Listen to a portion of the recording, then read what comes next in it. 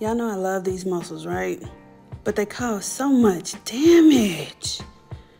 This man liked to sleep with his head right against the headboard to the point of stuffing his pillows behind it. And he leaves these deep, deep dips in the bed. And we rotate.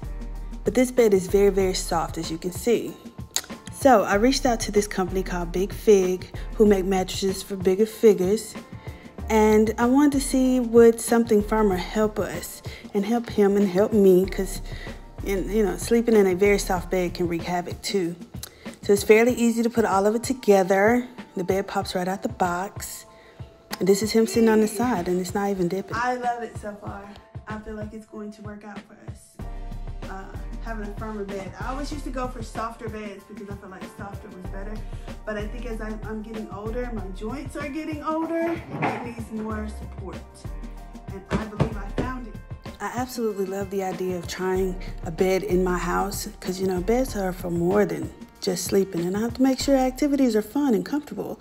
So you guys go ahead and check out the discounts below.